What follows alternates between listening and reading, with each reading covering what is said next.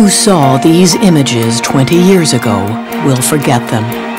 The crowds in Berlin, tearing down the past. The wall that divided East and West, them from us, was coming down. In the euphoria of the moment, many wondered, why not get rid of all walls? In this era of globalization, who needs them? If information, capital, and goods can move freely between countries, why not people? And just for a moment, that may have seemed possible. But then everything changed. With the events of 9/11, fear gripped the West. The focus shifted to security and the dangers lurking outside our borders. Walls were back, and with a vengeance. A promise they would protect us from terrorists, criminals, and the surging tide from the third world looking for a better life. And it ignited a debate. There is a tremendous clash of interest between the economic and the security establishments. Economic interests such as NAFTA would like to see the walls disappear. They want easier flow of goods, of migrants, of capital. The security establishment want to build the walls up again. And these are two very powerful lobbies who in a sense are clashing with each other today over the meaning of borders in a post-9/11 world. Since the Berlin Wall came down, more than a dozen new walls have gone up. The United States, so forcefully opposed to the Berlin Wall, is now literally moving mountains to build a wall of its own. The European Union opened its internal borders, but created a fortress around itself. And rising in the Middle East, a wall between Israel and the occupied territories. Can a wall, a technology as old as civilization, solve the problems of the 21st century?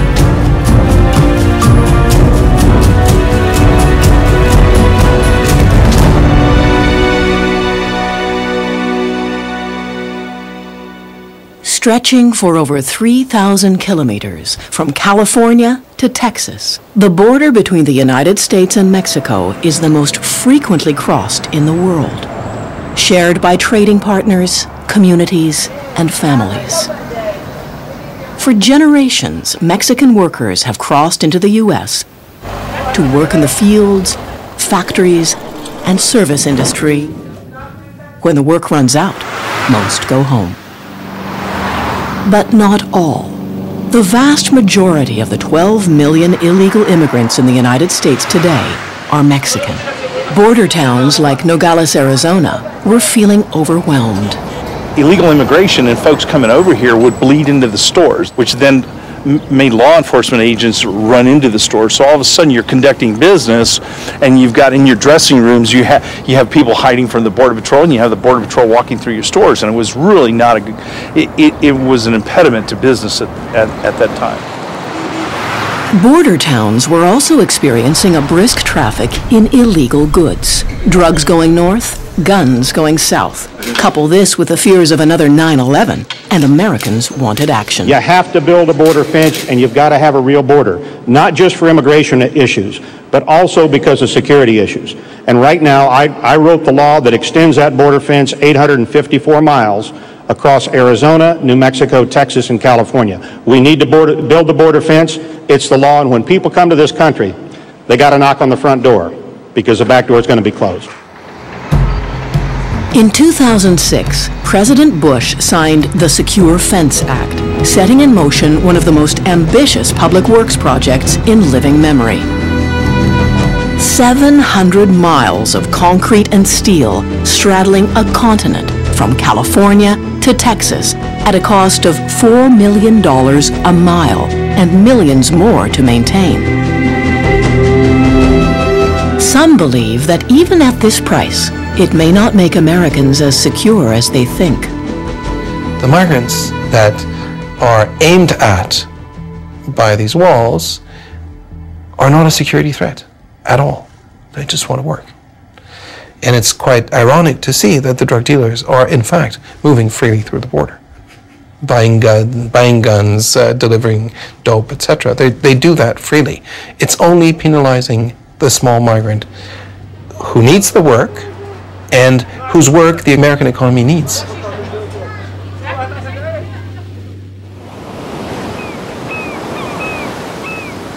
This is Friendship Park, with its sweeping view of the Pacific. People call it the birthplace of the border. For generations, families and friends from San Diego and Tijuana have been meeting here.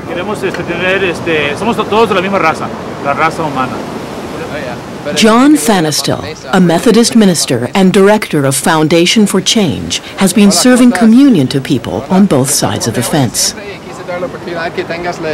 It's his way of affirming the bonds between the two communities. We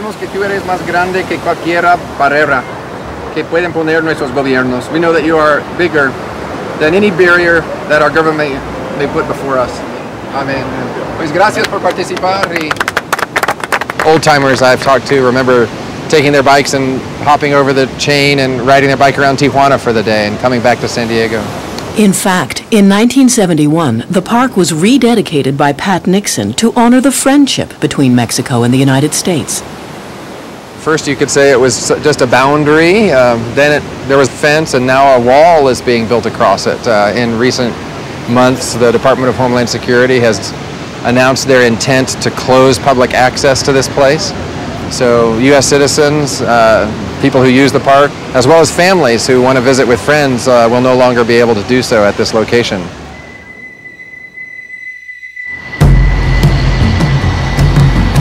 And the wall is coming nearer by the day, pushing its way through the mesas to the Pacific Coast and Friendship Park.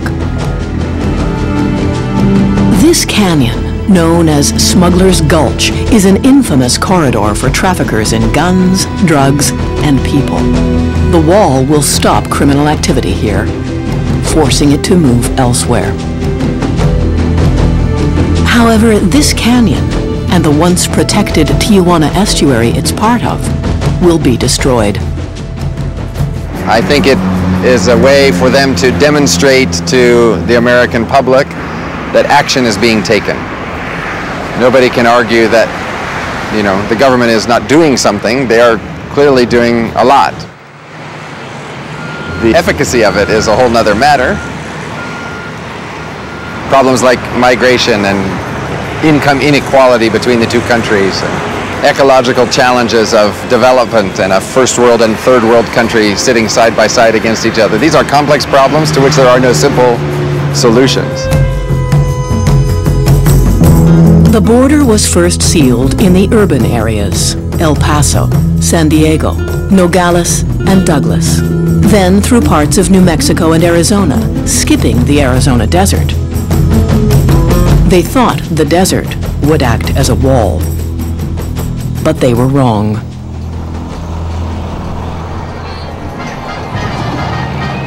The road to the American dream cuts through Altar, Mexico. At 70 miles south of the U.S.-Mexico border, this is now the most popular staging ground for illegal migrants trying to enter the United States. In the town square, the migrants wait. If you've got the money, there are people here who say they'll get you across the desert and into the promised land.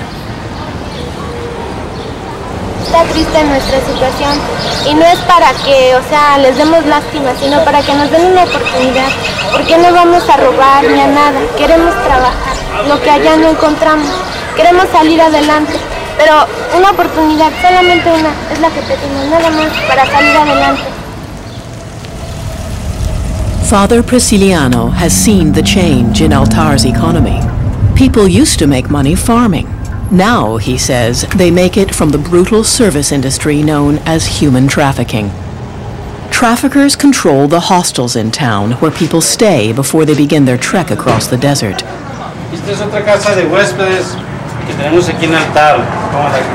Each room in the hostel is controlled by one trafficker.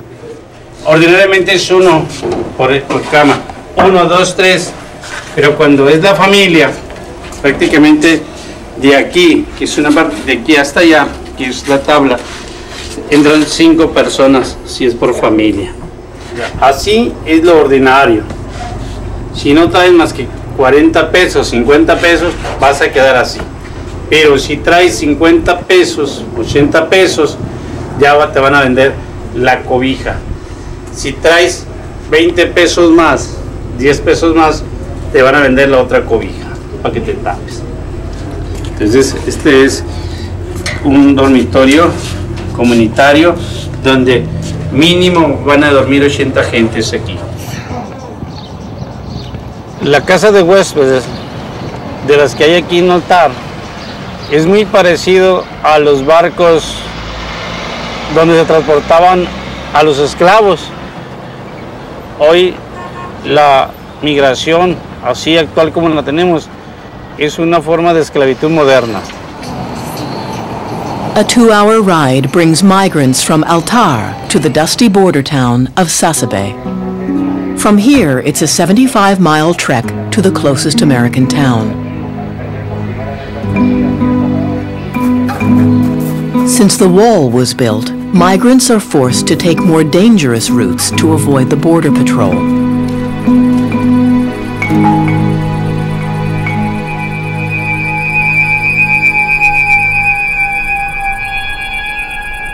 The land is high desert with extreme temperatures in the summer months. With any luck, a migrant will get a helping hand along the way, maybe from a group like this one called No More Deaths. Volunteers call out their offer of help. Sometimes there's an answer. Sometimes it's too late. We're standing in front of a memorial for Jocelyn Quinteros, who is a 14-year-old migrant who died while crossing. She was taking her 10-year-old brother to their family in the United States. We were hiking through here and happened upon her body. There are people that nobody ever finds out here. At strategic places along the way, volunteers put out water, food, clothing. This container is empty. The supplies may have saved someone's life. Before 1994, there were no migrant deaths in the Arizona desert. None. Since the wall went up, 4,000 bodies have been found in this unforgiving place. Something needed to be done. It was not right that the United States government should have a policy that is designed to kill people, which is exactly what we have, by making them walk across more difficult areas and walk farther. There are a fair number of people that would like to stop us from doing this, and initially they started with the argument that we were breaking the law. We've adopted the motto that humanitarian aid is not a crime. ¿Hay alguien que necesita ayuda?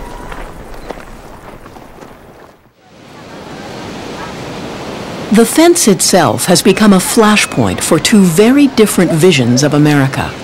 On this day, John Fanistil led a protest against the extension of the fence to Friendship Park. Others don't share his view.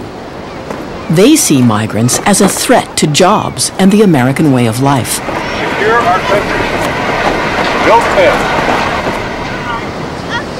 The centerpiece of the protest was the Foray Requiem, sung by the communities on both sides of the wall. The Border Patrol was there to draw a new line in the sand.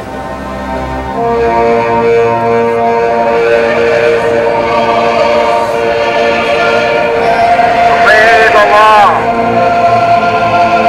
Do not break the laws of the land. We want our country back. There is something very beautiful about our country, the country of the United States. This love of country is something beautiful. But we should also be aware that close to our love of country is a great temptation. The temptation to turn our love of country into a hatred of the other. These people are criminals and they broke the law.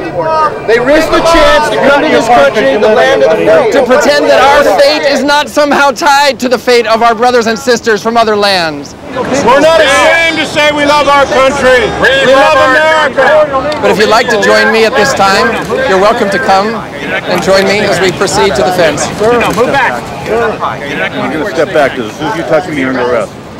I understand the law. I understand there's a higher calling than the law.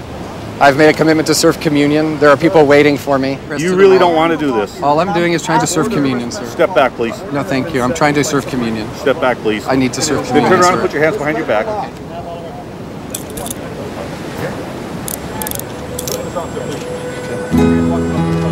Although access to Friendship Park has been cut off, the struggle to save it continues.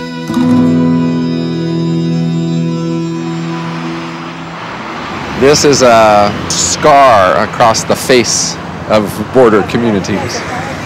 And this is a line that is being drawn across family trees. This is a project that speaks of a very dark and sinister vision of what the border is and what the border should be or could be.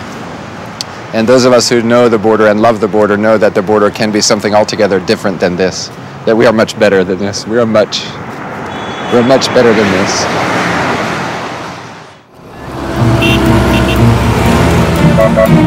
The European Union was created to eliminate borders between its nation-states. The freedom of capital to move and people to go where the jobs are transformed it into an economic dynamo.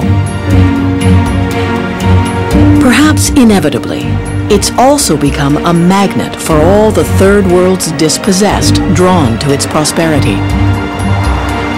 As the effects of this influx become visible on every street corner, Europe is feeling under siege. The explosive issue of immigration has dominated elections throughout the EU.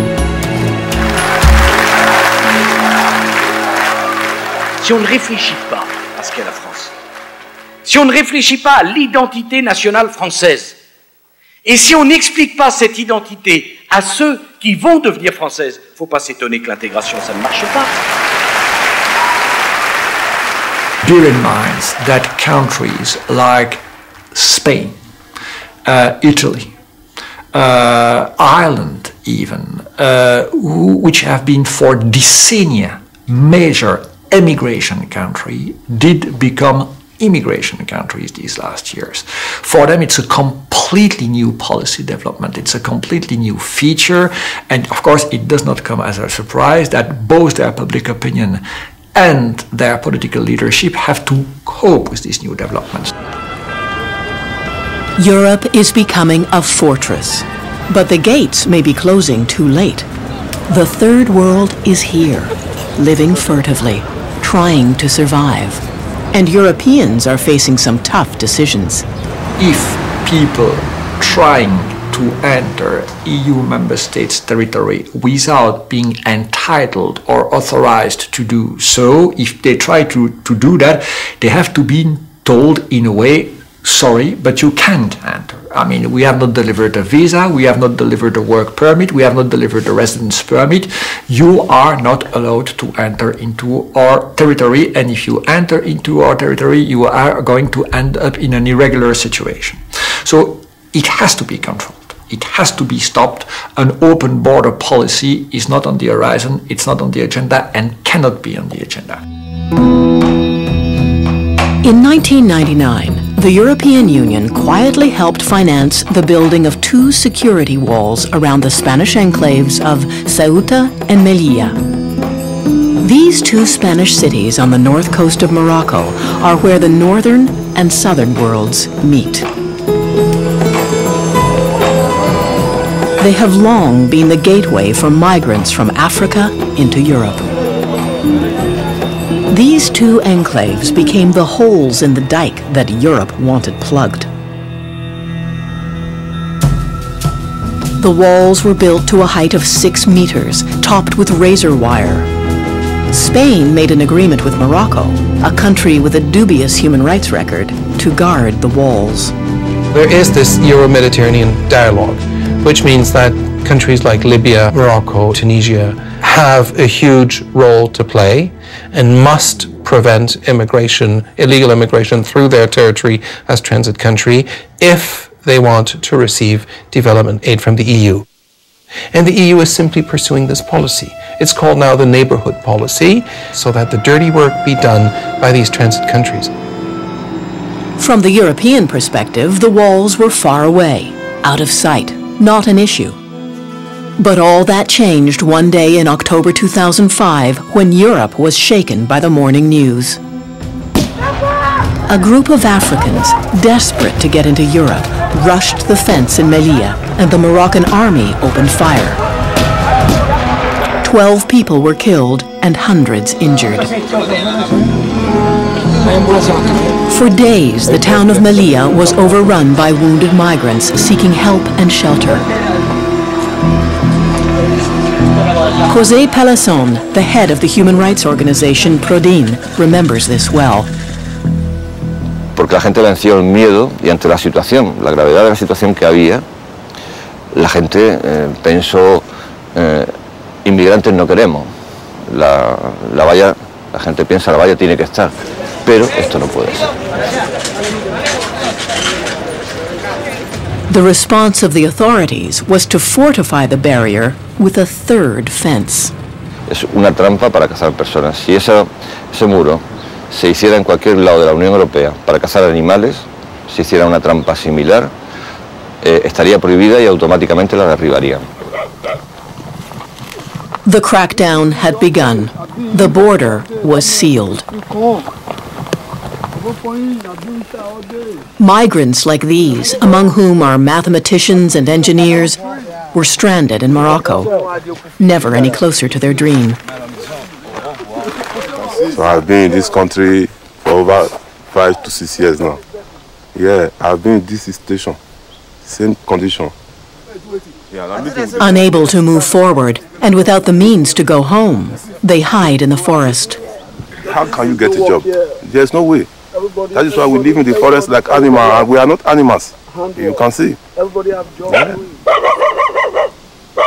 The dog barking may mean soldiers. The Moroccan army has been accused of rounding up migrants and abandoning them in the desert to die.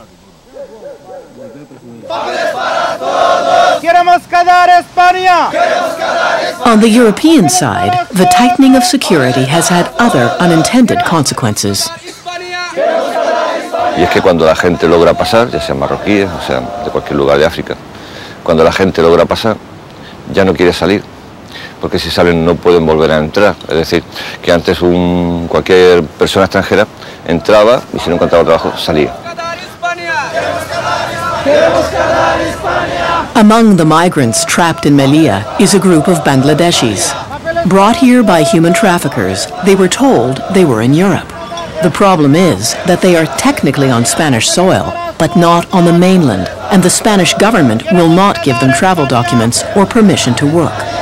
Every Saturday evening they protest in the city square. They chant, "Papers for everyone. We want to stay in Spain." Y ustedes saben, una vida muy corta. Una persona puede vivir 45 años máximo en el mundo, pero yo tengo 22 años, ya está. ¿Falta cuánto? Yo me he perdido 5 años por Europa. Aquí en Melilla, 3 años, 3 meses. Por viajar, 2 años. 5 años perdido mi vida. ¿Cuánto falta? European countries bordering the Mediterranean believed that the sea would serve as a wall against migrants, but they were mistaken. With the route to Spain via Ceuta and Melilla blocked, many migrants travel to Libya and attempt the dangerous journey to Italy by boat. They hope to land on the tiny island of Lampedusa, a speck in the Mediterranean, and a popular holiday spot for Italian tourists.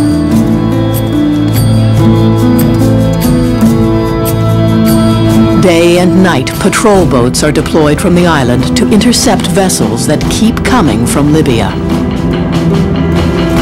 Packed onto dinghies, crude rafts, and leaky boats furnished by their human traffickers, the migrants are pointed in the general direction of Lampedusa.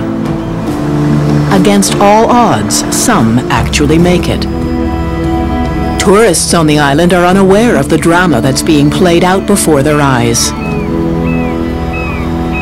By the time the patrol boats find them, they've been on the water for 3 to 5 days and are in rough shape.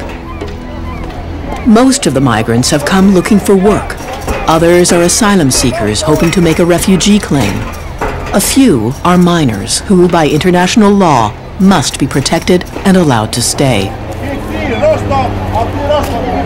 On the quay, they are met by a variety of aid organizations providing medical care.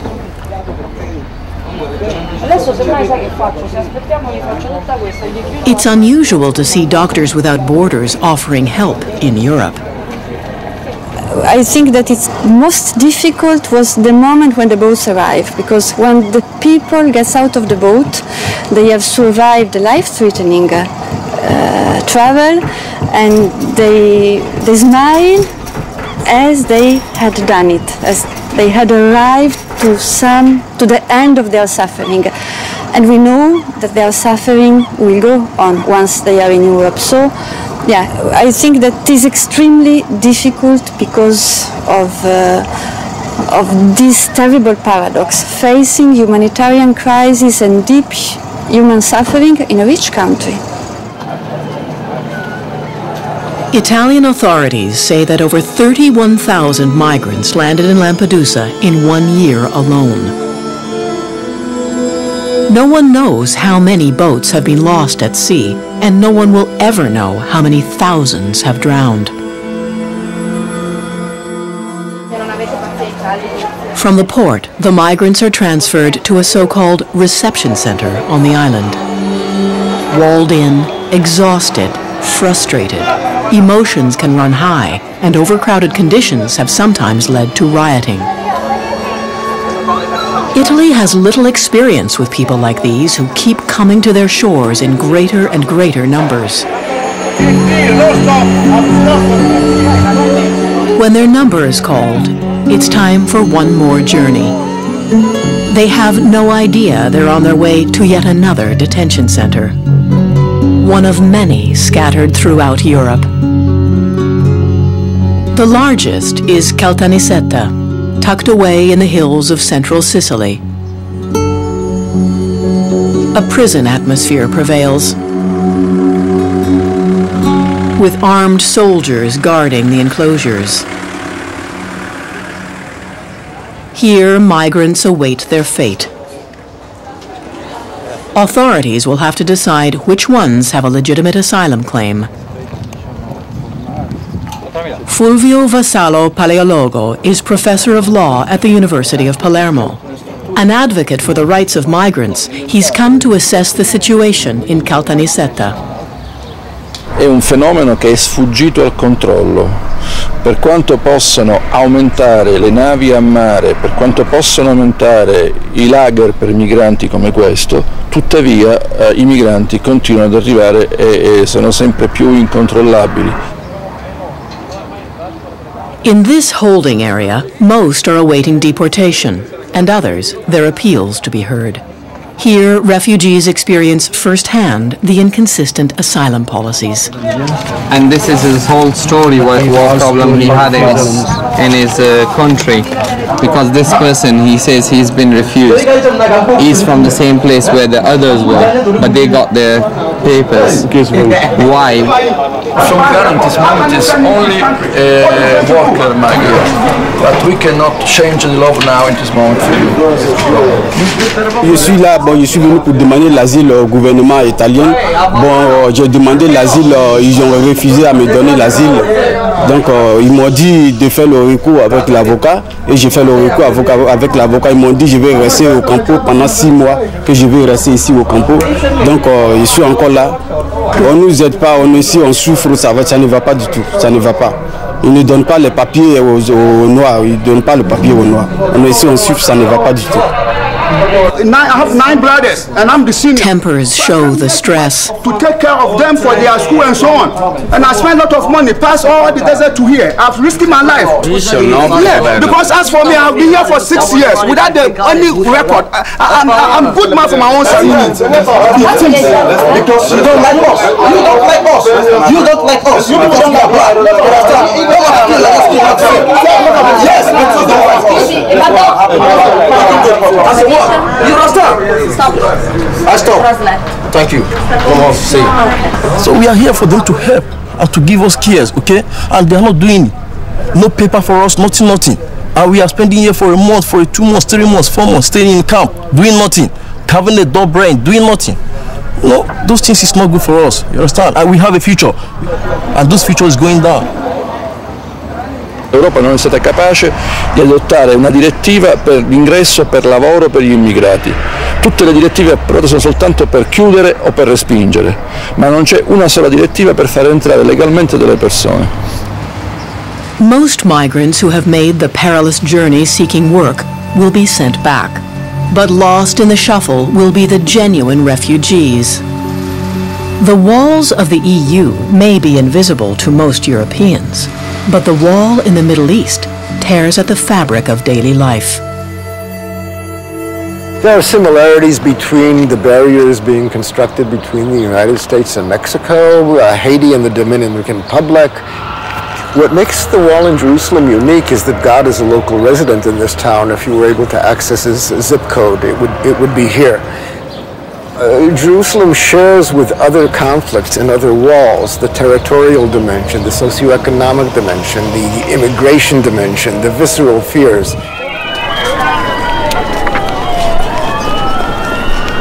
In September 2000, a wave of suicide bombing hit Israel. Triggered by the collapse of the Camp David peace talks, the Second Intifada unleashed a reign of terror on Israeli civilians. Over the next 3 years, more than 1,000 Israelis were killed in buses, cafes, markets, anywhere people gathered. One August day in 2001, a suicide bomber entered Jerusalem's popular Sparrow pizzeria. Yitzhak Maoz will never forget that day. C'est l'endroit où ma fille a été assassinée. Elle travaillait ici et le terroriste est rentré par la porte sur le côté et a explosé. Une famille qui attendait avec 5 membres de la famille, toute la famille, 5 membres de la famille ont été assassinés sur le coup et ma fille était juste après. Voilà, Teila Maoz, le nom de ma fille qui a été assassinée à cet endroit-là. There are plaques like this all over Israel commemorating victims of suicide bombers.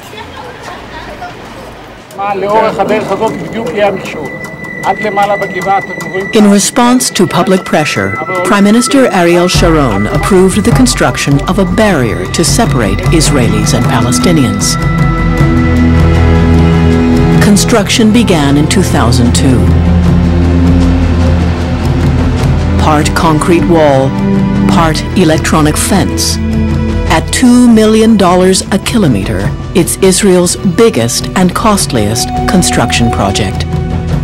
But a fence alone can't stop terrorism. Behind the fence, there is a huge intelligence network. Every inch of the fence is monitored in bunkers throughout the country.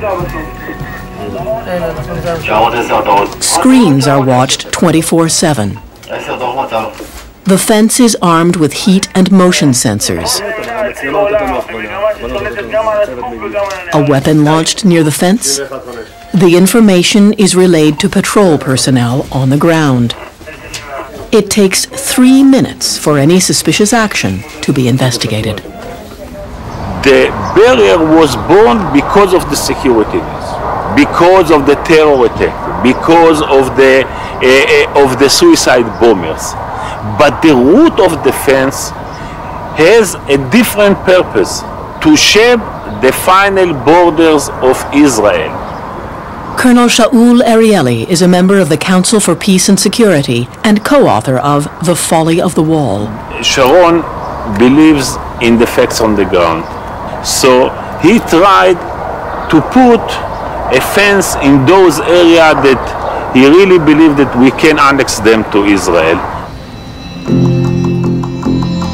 Following the 1967 Six-Day War, Israel gained control of the West Bank. In order to establish an Israeli presence there, the then Minister of Housing, Ariel Sharon, encouraged Israeli settlements in the occupied territories. In many of the areas, the route of the fence deviates from the Green Line, Israel's established border, cutting into the occupied territories to embrace the settlements. The task of deciding where the fence would go was given to the army. Colonel Danny Tirza was in charge. We tried to find out the right route of the fence that will stop the terrorism to come from the West Bank inside Israel and try to minimize the damage to the people that lives on the ground. In Bethlehem, Claire Anastase knows what it's like living with the wall. In order to see our relatives, my uncle, we used to just cross the street.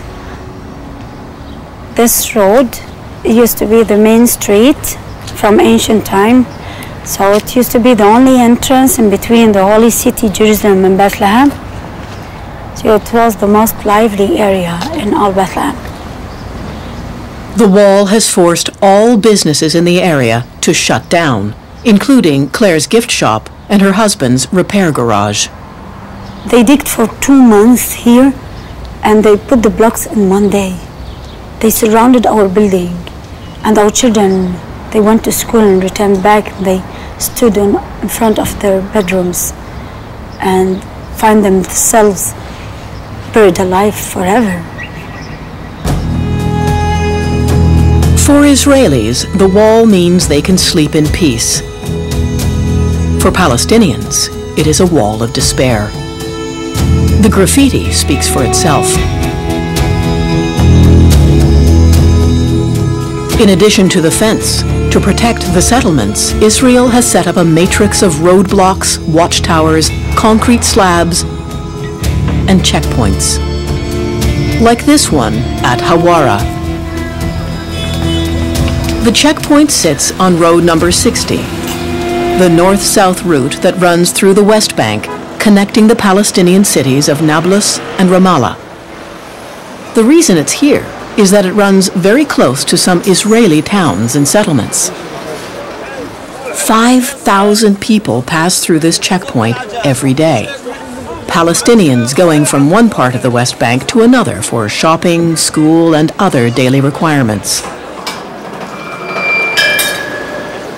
Because of the wall, the checkpoint is the only place most Palestinians come face to face with an Israeli. Daily life here has become just absolutely impossible. We have over 600 checkpoints, of course. And now we have the wall. So you are living not just in a great prison, but the prison is divided into separate cells. And it's separating Palestinian from Palestinian, children from their schools, family from family members, and so on. Not just separating Palestine from Israel and the rest of the world. Jerusalem and Bethlehem are 8 kilometers from each other. It was not uncommon for people to commute between the two for work. That is, until the wall was built. One of the motivations of the wall was to reduce the numbers of Palestinians in the city. In 1967, about 26% of the population was Palestinian, the rest Israeli. Today it's 34%, and within our lifetime it will be 50%. So part of the motivations in some places was to gerrymander the wall so as to exclude Palestinian residents. One of the consequences of the wall is that it has ended up separating families. Maureen Botto has a Jerusalem ID, which allows her to live there with her children, a permit which is subject to review every few years. Her husband, Charlie, lives in Bethlehem. He's the owner of the Bahamas restaurant right next to the wall. He has a West Bank ID, which doesn't allow him to enter Jerusalem. He used to sneak into the city illegally to see his wife and children, but in the past 2 years, the wall has really become impermeable. Charlie applied for a permit under family reunification many times, but was denied. المشكله انه انا زدونش اعطوه تسريح، مش ليش اخلي مرتي تضلها في القدس. فبقول لها طب انا كيف بدي اعيش انا مرتي، كيف بدي اجيب اولاد؟ يعني مشكله. فهي ما بتسالني بتقول لي طب انت اذا انت عايش في هي عايشه بالقدس وانت عايش في بيت لحم كيف جبت اولاد؟ قلت له باي انترنت. So Charlie continued living in Bethlehem, and Maureen lived in Jerusalem. She would come to visit on weekends, sometimes extending the visit by a few days. But the law says that a Jerusalem resident must have their center of life in Jerusalem. If you live anywhere else, you lose your Jerusalem ID. Every now and then I have to expect inspector come to my home to see if I am living there. The inspector will open my closet to see if I have clothes, and he will open my refrigerator to see if I am putting food, and they will open my garbage to see if I'm there just because they are coming there or I am always there. And it was very, very difficult. Financially, it became a strain for Charlie to maintain 2 homes.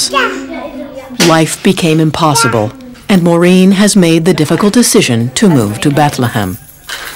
She has forfeited the right to live in Jerusalem and all the freedoms that entails.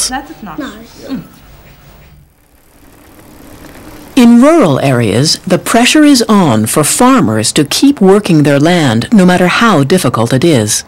For the Palestinians in this area, it's very important to keep the land, because they know if they leave the land, Israel will build a new settlement. So Israel tries to put a lot of pressure on the Palestinians in this area, just to, to push them out, but not with a real transfer. But the pressure makes the work to demand this area to be as a part of the final status agreement. This olive grove near the Palestinian town of Jayus is an unusual hive of activity today. Israeli volunteers have come to help Abu Azam harvest his olives. When the separation barrier went up, Abu Azam, like many other Jayus farmers, was shut out of his own olive grove. An appeal won him limited access to his land again. I got a decision from the Israeli Supreme Court to have a permit. It is worked for 3 months, 24 September until 24 December. After that, I don't know if they will renew it for me or not. The permit, however, is only for Abu Azam, and harvesting olives is not a one-person job.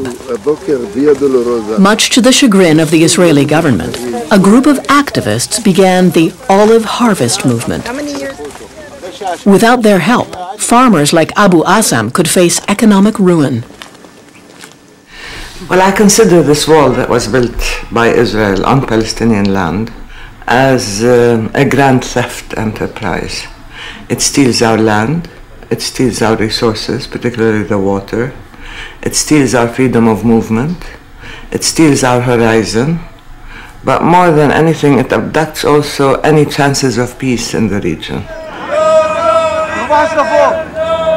In some Palestinian villages, opposition to the barrier has erupted in violence. Cut off from part of their land, the towns of Bilin and Nihilin have become flashpoints for the protests. The only purpose for this annexation will is just a land grab, not meant for security as they pretend. In what has become a dangerous Friday ritual, a peaceful protest quickly escalates as villagers and Israeli activists confront the military.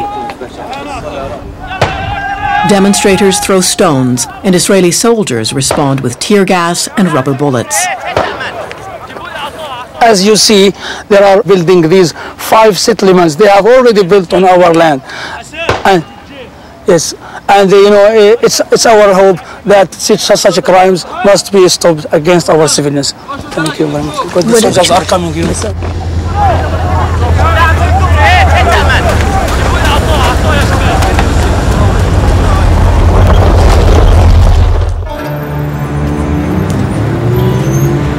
Ramallah, the largest city in the West Bank, lies 10 kilometers north of Jerusalem. A bustling city, it serves as the administrative capital of the Palestinian Authority. It's also home to one of the Muslim world's major medical centers. Dr. Mustafa Barghouti is a physician whose activism has won him many supporters and pushed him into the political arena. Today, he is director of the Health Development Information and Policy Institute. Well, life before the wall was difficult, but it became impossible after building the wall. He lives in an area called Beteksa, which means it's part of the villages that are isolated by the wall from the surrounding areas. So they have only one clinic there, but it closes at 1 o'clock. Imagine what happens to a person who's developing a heart attack inside that community. There is no way for him or her to get out. Imagine a woman in labor, and usually women give birth at night, you know, when the gates are closed. 78 Palestinian women were blocked from crossing the checkpoints and had to give birth in front of the gates of the checkpoint. And 1/3 of them have lost their babies. This policy aims at forcing people to become fed up and then leave. But we're not leaving. It's acknowledged by all parties involved that no final status agreement can be reached without deciding the fate of Jerusalem. Jerusalem, the archetypal walled city with its 9 gates. Each gate reflects the different ethnic groups that have lived in the city from time immemorial. This city, holy to the 3 great religions of the world, now has an unholy wall that divides it in new ways. We are on the main entrance to Jerusalem from the east. When Jesus ascended from the Judean desert, having come down from the Galilee, this is how we enter Jerusalem. And this side of the wall is a Palestinian neighborhood, Ras Al Amoud, with tens of thousands of residents. On the other side of the wall, another Palestinian neighborhood, Abu Dis. The geographical names are different, but this is one community, one urban area. And the separation barrier here separates Palestinians from Palestinians. There are no Israelis here, no Israelis come here. Danny Zeideman is lawyer and counsel for the Jerusalem-based NGO Ir Amim, City of Nations, which tries to promote a sustainable future for Israelis and Palestinians. Israelis and Palestinians in Jerusalem are like Siamese twins, sharing more and less vital organs. There's no good place to put a wall because we are so intertwined. I have a beagle, and when we took him to the vet suggested that we put a GPS chip in his ear so that when he runs off looking for rabbits, we'll be able to find him. Now, if by some Orwellian twist you were to put a GPS chip in the ear of every Israeli and every Palestinian in Jerusalem, you'd see the border. Where Israelis walk today will be Israel. Where Palestinians walk today will be Palestine. And that solves 95% of the border regime in Jerusalem. And where both walk, which is the old city and its immediate environs, there'll be special arrangements or a special regime.